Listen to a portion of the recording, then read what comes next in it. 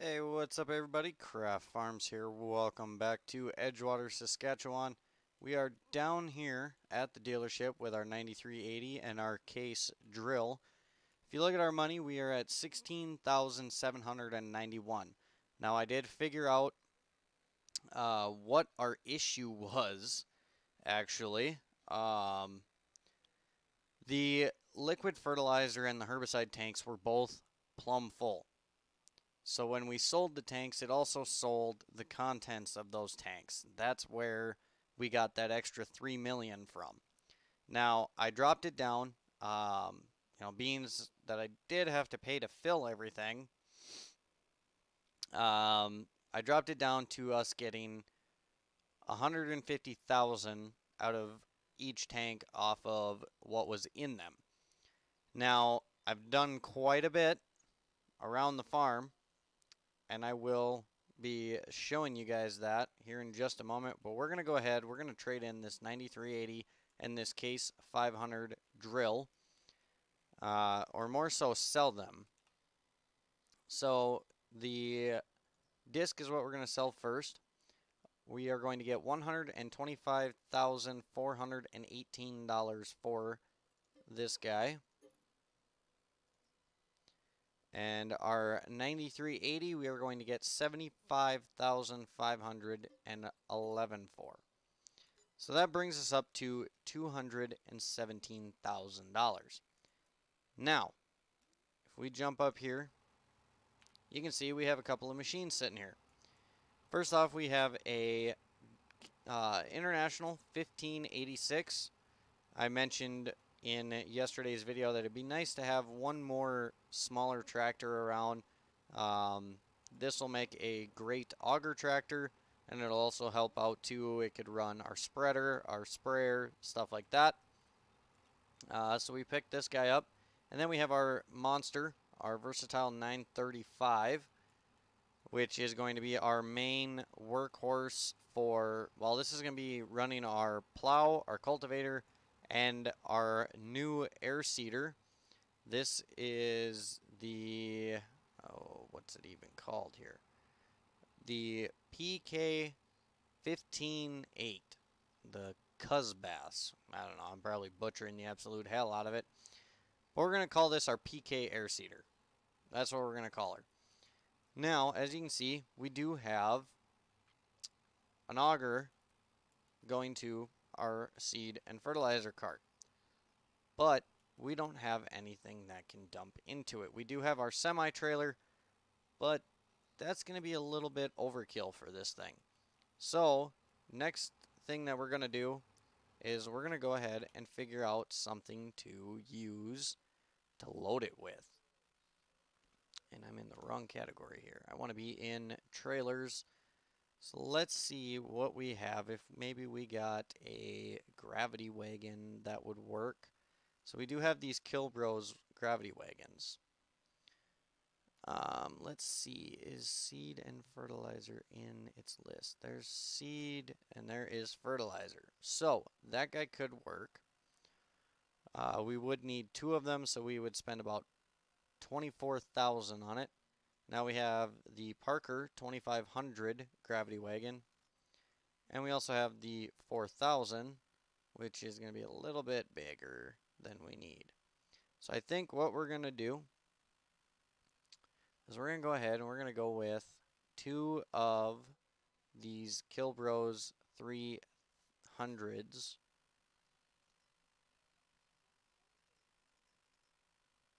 Yeah, we're going to go with 2 of these guys. So we're going to go ahead,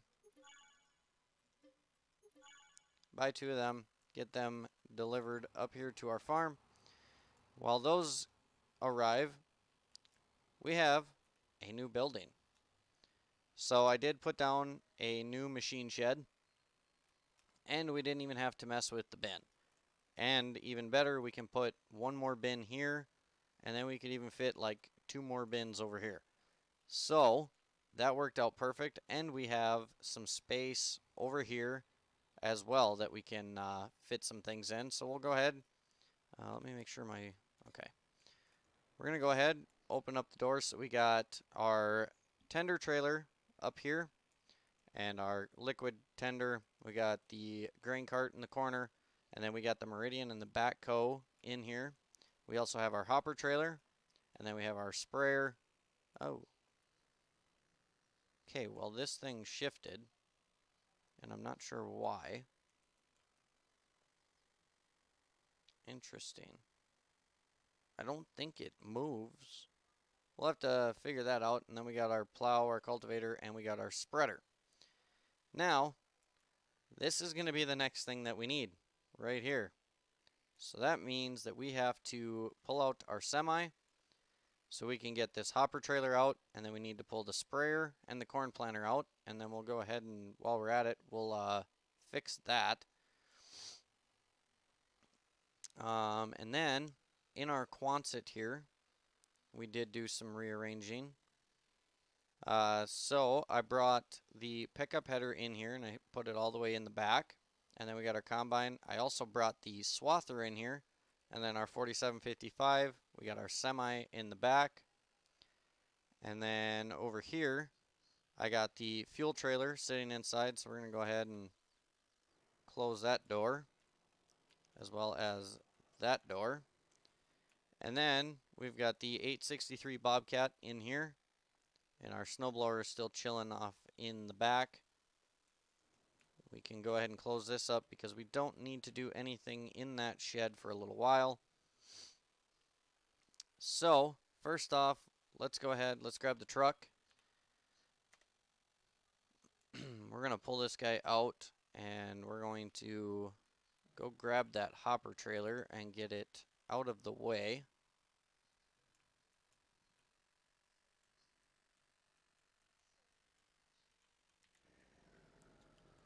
So we're just going to pull it out and off to the side for the time being because we are not going to need it right now.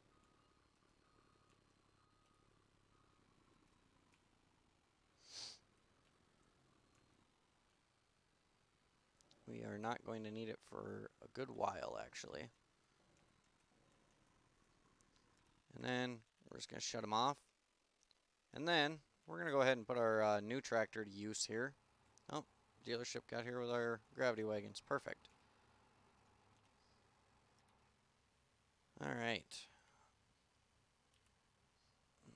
Why can I not bring up my... Okay. Apparently it won't let me use my interactive control inside. So, first things first, we're going to grab this sprayer and pull him out.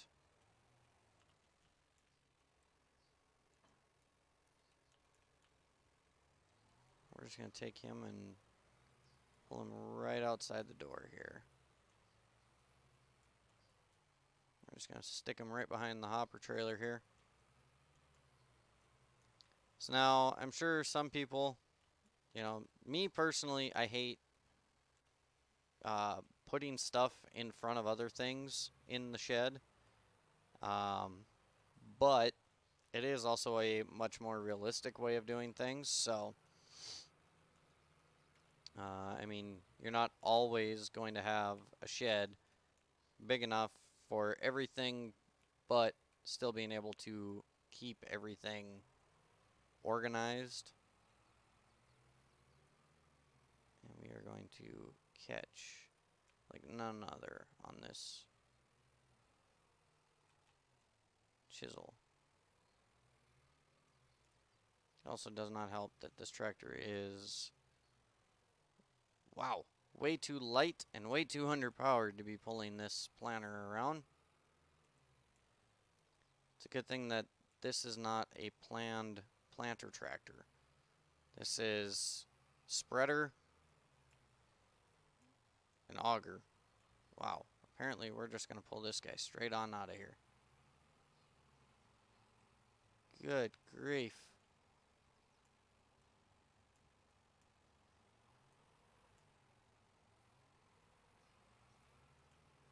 Alright, we might have to get the 47 out here to move this guy, because this tractor is going to go nowhere with it.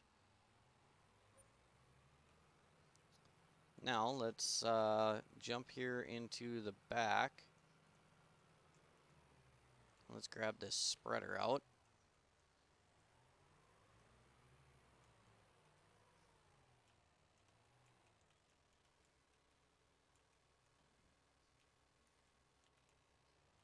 Maybe I should have gotten this tractor with some weights.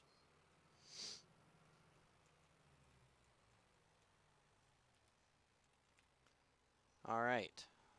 So there's that. We're going to take this and we're going to put it back over by the shed because I don't know if I really want to try and maneuver in there with this big guy.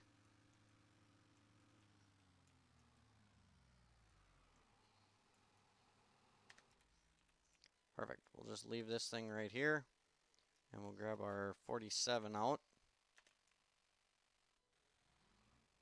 Oh yes, and I do still need to put fuel in this thing. I forgot to do that when I went to go put it away. Oh, and that tractor will also run our anhydrous bar. Kind of forgot about that, just because of the fact of we have not used it.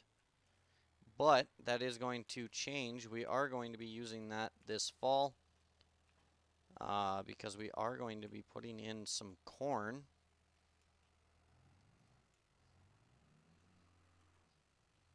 There we go. Kind of a terrible way to do it, but I got it to where it needs to be. Whoops. And we just hit the auger.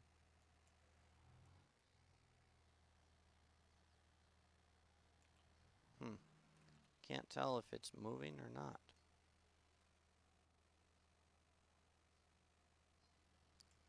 I must have either hit it with something or I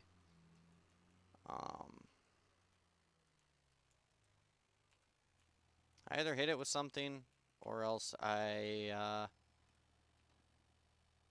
don't know. Maybe my super strength was on and I forgot about it or something, which is also very possible.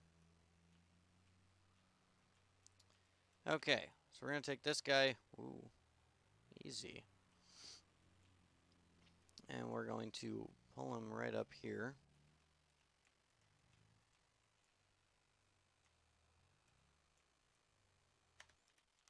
Alright, that guy is done as well. Now, for the next thing, if you guys look, we have one big field here now. I got everything done. I got it all fixed up. So we are good to go on that field. Now, beans that we do have some extra money. Oh, first of all, we can sell off this chainsaw because we don't need that guy anymore. Now, beans that we do have a little bit extra money, we could potentially pick up another field. And I'm kind of thinking this field right here. But let's see here. So this one's 124,000. So we could pick this guy up as well. And then we can run this. So let's go ahead and buy that field. And then we're going to pop up here and buy the soil map for it.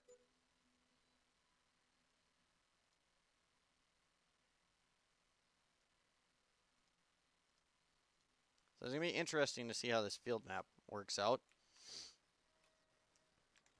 Now, let's go ahead. We're going to take this guy. And we're going to just step out and shut the door here.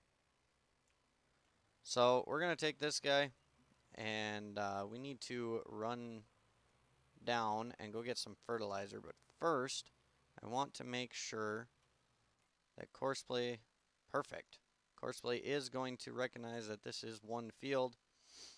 That's going to work out great.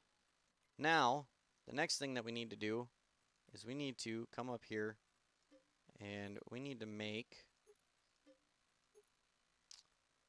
some work plans. So we got field 1, current fruit, we're just going to put flax. Planned fruit is going to be corn. Lime, it needs Mulching, not needed. Plowing is not needed right now. Roller, it'll need. Fertilizer, done, no. Sowing with fertilizer, done, no. Weeds, not needed, not needed. Spray is going to be needed. Okay. And now we got field 50.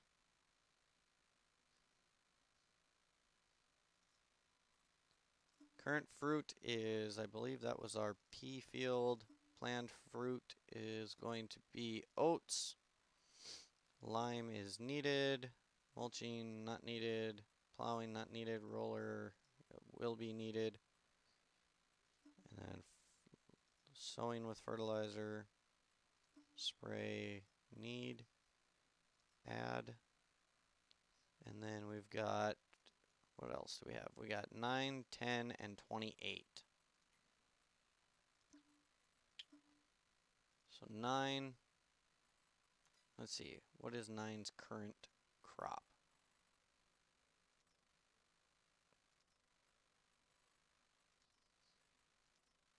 Nine is currently flax. And then 28 is, so we're going to put corn up in 28 just to kind of get it out of oats because we don't want to plant the exact same crop in it. So 9 is flax. 10 has nothing.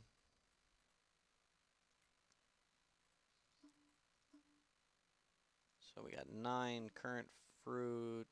Flax planned is oats. Lime is needed. Mulching not needed. Plowing not needed. Roller will be needed. This will set to sowing with fertilizer. Need. Add. Add an entry. We need field 10.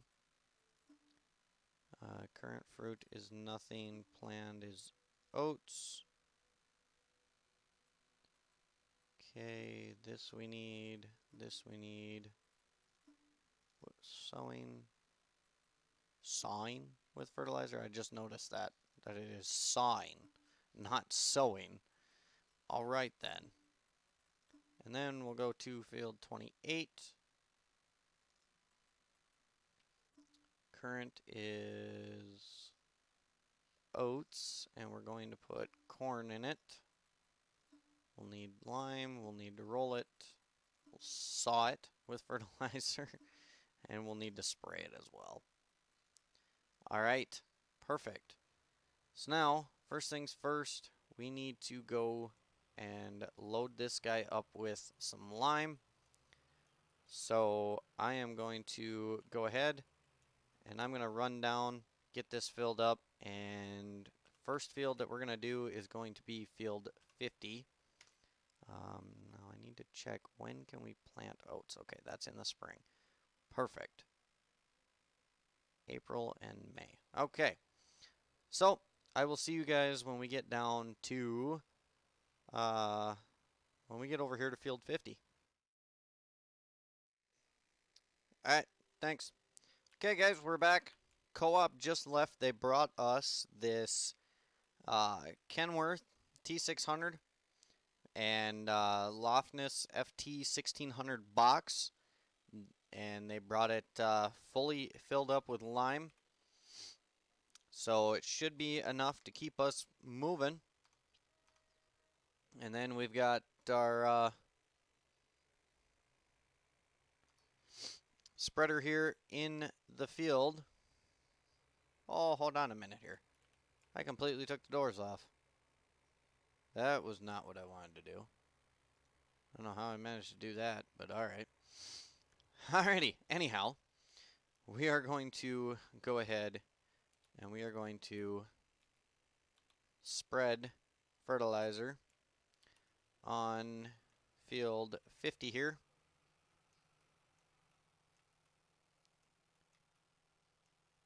Ooh, this tractor might be a little underpowered for this. Nope, it's just gearbox being stupid. I don't have manual gearbox enabled, This is just automatic. So at times I do have to manually go in and hit it because it does not always want to work correctly, but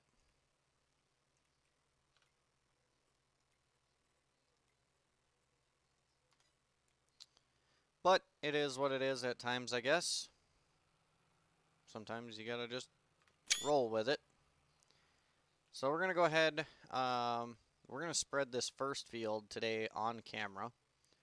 And then off camera, I'm going to get field 1 spread, and I'm going to let Courseplay do it because that is just going to be a monstrosity to do anything on now. But that is perfectly fine. We gained a fair amount of acreage by combining those three, well, the 2 sections of field 1 and then field 51 all together. So it'll definitely be a good thing, but when it comes to doing the field work, it is going to make for a royal pain in the ass. It's going to make everything take much longer. Well, like I said, that's perfectly fine. That's what we got to deal with. That's what we got to deal with, I guess. So we'll see kind of how things go come next harvest. I think what we're going to end up doing is when we go and sell our grain, I think we're going to end up building a few more bins because now we have a lot more land and we are also growing crops that are much higher producing than the crops that we grew this year. So I think after we've gotten all of our crops sold and all of our all of our grain sold and we have our crop in the field, I think we're going to end up putting up a few more of those larger Roscoe bins there. That way we can that way we have the room for everything next fall, because I don't think we would be able to hold much of anything with our current storage system. Now I know there is also a spot. So let's see here. Right down here, I believe. Yeah, right here. Farmland 11 is a silo complex, or a grain leg, I should say. But right down here, Farmland 33 in field 34, or it's right inside of field 36, there are 3 grain bins down there. So we could also potentially buy that, but I would much rather have our storage here at the farm. So we will kind of have to see how all that plays out. We should get a fairly, hopefully anyways, a fairly decent amount of money from our crops when we sell. Fingers crossed anyways. So that'll kind of be one of the biggest things to factor into that decision, but we'll cross that bridge when we get to it, I guess.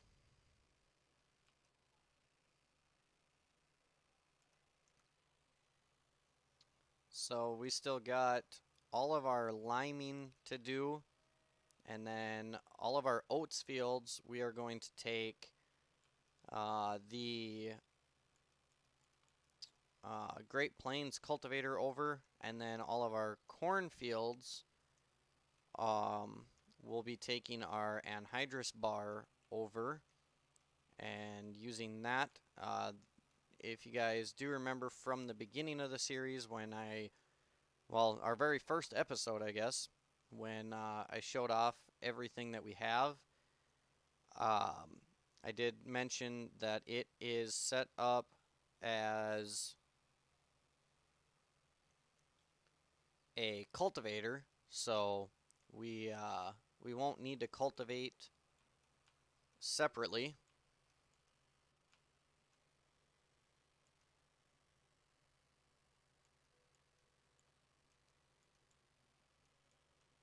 Perfect. This will pick up all the rest of this.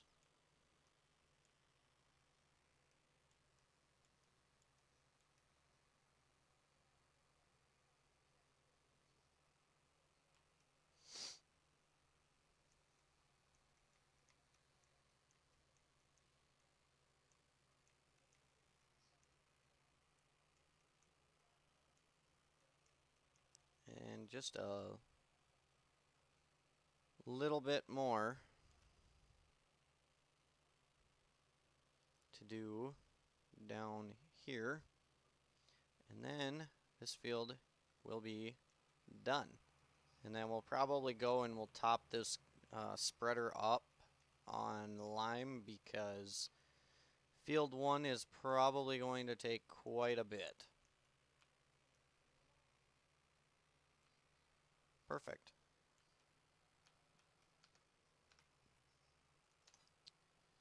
And we are down to 66%, so we definitely used a fair bit on it here.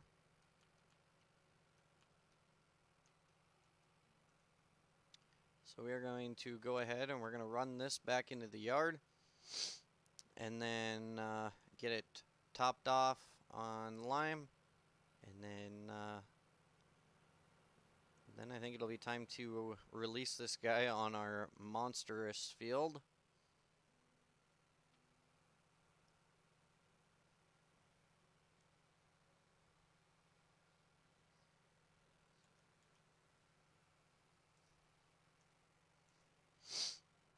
And now that it has been a little bit, we're going to check on that 2410 and make sure it hasn't moved.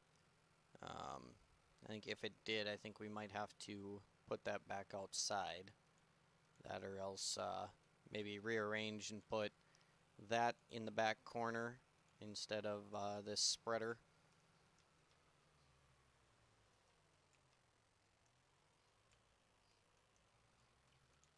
So we're going to get backed under our auger here. Perfect. Let's take a quick peek. It does not look like it has moved, so I think we're good there. Something must have happened with it. Alright. Now, we're going to get that filled up.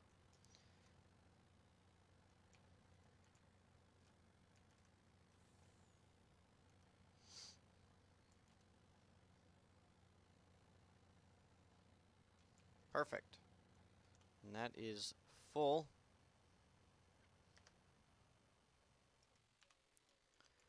And this guy we can get moved over here to field 1.